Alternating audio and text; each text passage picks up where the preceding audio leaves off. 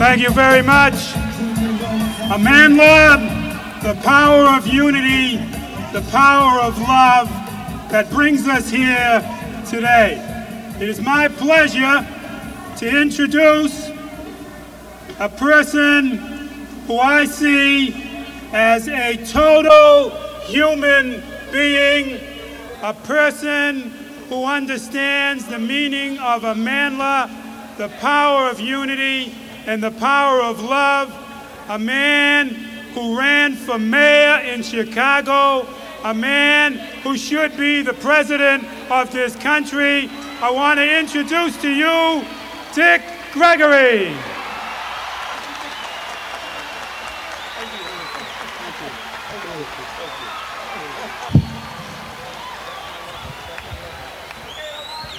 And we'd like to say to Brother Mel King, thank you, and to all of you, thank you very much. You know, at one time in the United States, for someone to say you should be the president was a thrill and an honor. But to look around at all the mess that's going on now, anybody could be president now, and it would be better than all this craziness that we've been looking at lately. The nuclear plant blows up in 3 Mile Island, and they lied to us for 3 days. And then to help the trick, President Carter and his wife goes in the plant to prove that everything's safe. And I thought that was a pretty good gesture if it was them. But when they said that's the president and his wife in the nuclear plant, I felt if it's so safe, how come you didn't take that little girl with you? It's like at the height of that 3 Mile Island mess, they told us, okay, don't worry about the radiation. We got a bigger problem now. I said, what's that? I said, we worrying about this hydrogen bubble. I said, well, damn, I didn't know that was in the plant. He said, we'll know in 3 days. And 3 days later, they said, everything's cool. The hydrogen bubble disappeared. And I keep asking the same question, where did the hydrogen go? And I don't want them to explain it to me in no Harvard, Yale, MIT, Howard University scientific mentality. I want you to explain it to me in pure, simple, great-great-grandma, can't read, can't write, nigger logics. Where did the hydrogen go? I mean, you understand what I mean? I mean, you know, like, you ever blow up a balloon and then tie it and leave it on the dresser and then go out the house and come back and the balloon is flat? The air didn't disappear, it's in the room with you. So I want to know, where did the hydrogen go? And lastly, let me tell you of a great experience I had last September when I was with Muhammad Ali, when he was getting ready for that last fight with Leon Spinks, and I was putting a little nutrition thing together for him. And the thrill of being with Ali is I got to speak with Leon Spinks. And I asked Leon a simple question: how come you can't get no driver's license? And his manager said, I'm glad you asked that. And I said, why? He said, because I want to explain to you about that drug bust with Leon Spinks in St. Louis. I said, don't give me that.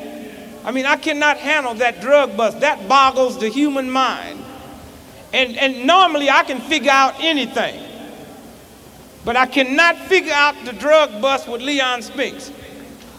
Have you all figured out why the president fired all his cabinet folks? Have you figured that out? That's simple. He fired all the cabinet people on Thursday, right? The biggest news that ever broke in the history of this country was on Wednesday when the Senate Select Congressional Committee said that John Fitzgerald Kennedy and Martin Luther King was killed by a conspiracy.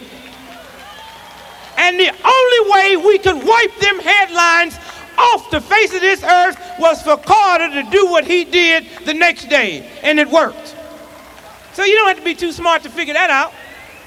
I mean, out of all the things white folks have problems with, they do know how to fire folks discreetly.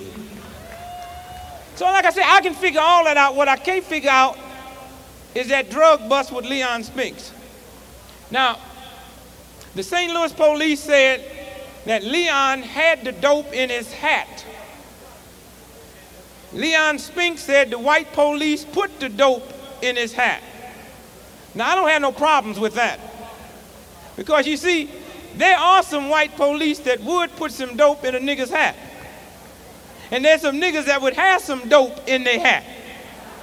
See, I don't have no problem with that. The problem starts, the St. Louis police said it was $1.98 worth of cocaine and reefer. And that just blows me out. Because I don't know no self-respecting white cop that would frame a nigga with $1.85 worth of coke. And I don't know no self-respecting coke snorter that would save that small amount. I mean, think about that.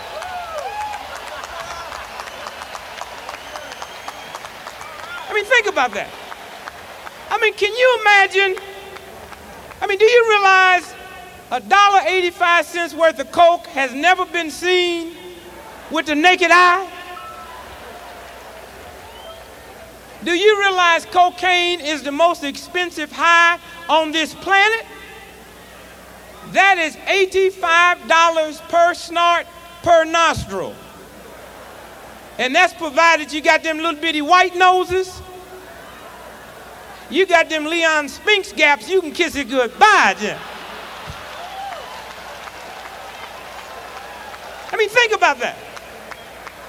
Leon Spinks take one good snort and he had wiped out all the cocaine in Peru.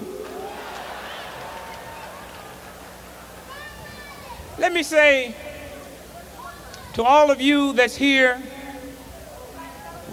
for this fantastic, beautiful occasion, let me personally say thanks to you, to each and every one of you. And I can't tell you how good I feel as I stand here and look at you out there. And I just hope that when you leave here, you won't leave here just on an entertainment high, but you will leave here and take what this affair is about today, because none of us on the stage have to look for another place to entertain, but we go out of our way to find people that want to come together to talk about unity, to talk about love, to talk about peace, to talk about respect for one another as human beings. And that's what this is all about today. That's what this is all about today. And that's what you're here for. And that's what you are a part of. And I say, when you leave here, take it with you. And that's what's going to turn the world around. A sick, insane, degenerate political network around the world that's manipulated by a handful of evil, sick, slimy, degenerate men will never be any good. And there's nothing on this planet Earth that you can invent, like a gun or a missile or rays or atomic energy, that scare them, because they can deal with all of it. The one thing they cannot deal with is what you're doing here today. There's not a Pentagon on this planet that can stop what we are about today. Because when we talk about unity and talk about love and talk about peace and talk about respect, that transcends all the things that evil people can put together. And that's what it's about. It's about South Africa, but South Africa to you should start right here within your own self. We must work. First, we got to admit that we racist. First, we got to admit that we sexist. First, we got to admit that we don't give a damn about poor people and sick people and minority people. Once we start admitting that, then we can start changing it.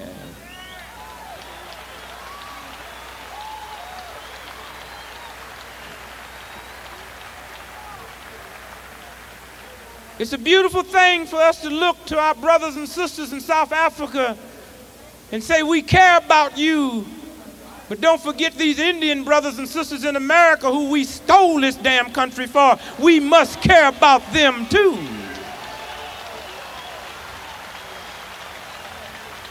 You see, It is so easy to love people that's a long ways away from us. But can you love yourself? Can you go back home from that house you left that wasn't unified today? And can this affair have enough effect on you to make you go back home to your apartment, to your house, to your area and work for unity? That's what it's all about, baby. That's what it's all about. Because if we cannot have unity here, it's a poor unity we're going to get for our brothers and sisters in South Africa, all over the world. I think about those people that's out in the water today, and I look at the names we calling them boat people. They're not boat people, they're people that's about to die. And we, the decent people on this planet, must stand up and say to the rest of them inhumane, cruel beasts that we are not going to tolerate it no more. And then they'll say, what you going to do about it? If I don't do nothing but get out of my bed every day and look myself in the face in the quietness of my living room and say, I'm not going to tolerate it no more. I'm not going to tolerate it no more. I'm not going to tolerate it more. That alone, when enough people start doing it, is enough to win. Test. I say to you Test. that we can turn this around. And I say to you that when you leave here, feel good to know that we're saying to the whole world that help is on the way, that we are concerned about you. And I say to all of these entertainers that gave up their time to be here, it's about more than just entertaining you. When we come and see what you're doing, you do something for us. And I thank you. And I thank you. And to all of the people with the Haymarket concert that worked and gave the energy and the love to put this together, we thank you. And as I leave you, I say to you this. I wish I could stand here today and tell you that the #1 problem in this country is racism. The #1 problem is sexism. I wish I could tell you the #1 problem is the gap between the rich and the poor. I wish I could tell you that the #1 problem is hunger. Those are all problems, but if those were the problems, we could solve them overnight. The main problem is not racism and sexism and all of that craziness. The #1 problem is not them nuclear plants. The #1 problem is America is morally and spiritually bankrupt. That's what the problem is. That's what the problem is. And it is our job to say to America in no uncertain terms that we're going to turn this country around. And what goes on over there in South Africa, there's no other group or nations on this planet that's more responsible for that condition than the United States of America.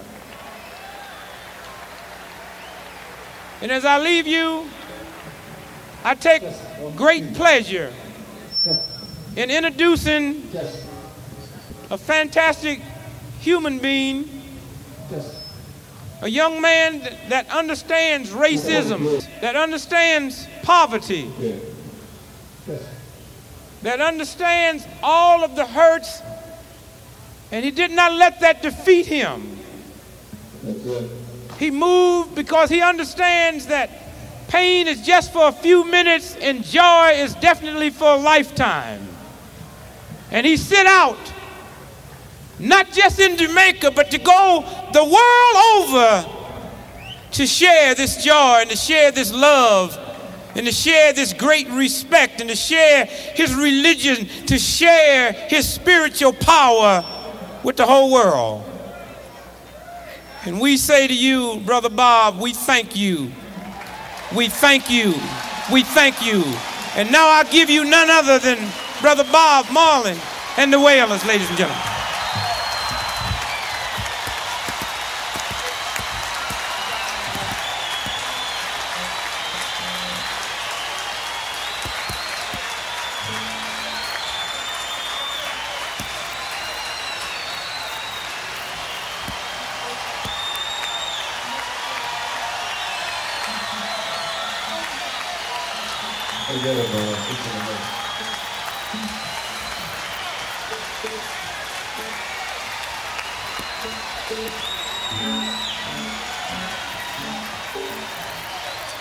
Hail Rastafari, His Imperial Majesty Emperor Haile Selassie. Free Africa now, cause Africa not free. I and I now go free. You know say, this is the Rastaman vibration.